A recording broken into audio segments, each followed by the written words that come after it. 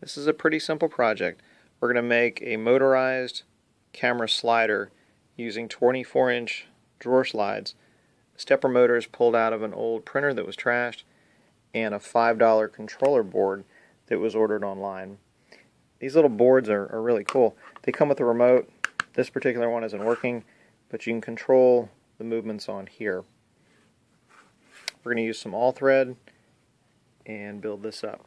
Nothing complicated. Very simple construction.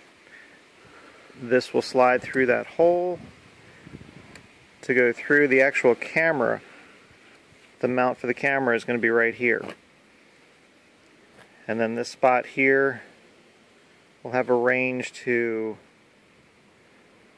about there. That's where the track ends at that point.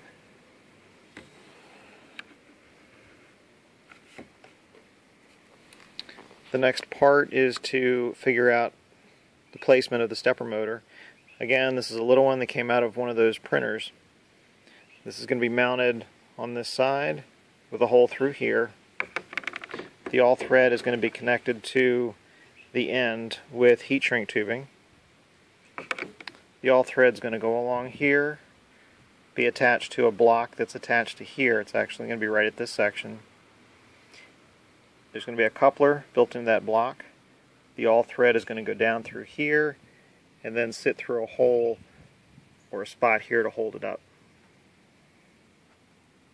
For anybody that hasn't played with these drawer slides, they come apart nice and easy, so you can really screw things down. If you pull this piece back this way and pull this piece this way, it just comes right up. And then it goes back in the same way, and this kind of locks it down. I've made a few adjustments along the way.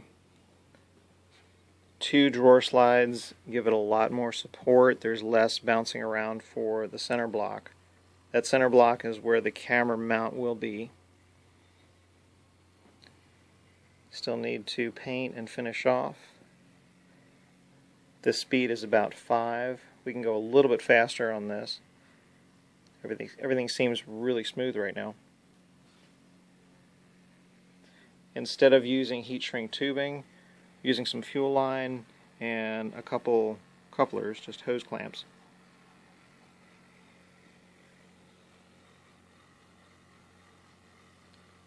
And slowly moving along.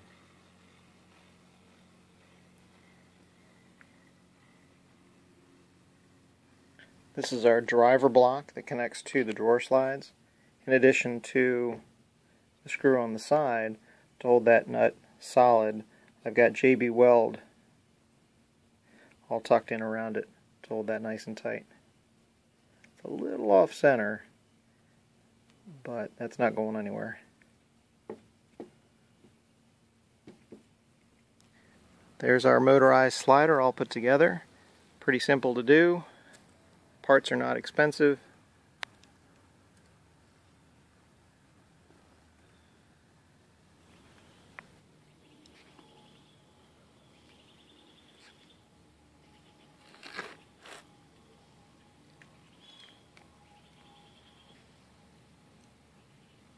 Do a little time lapse.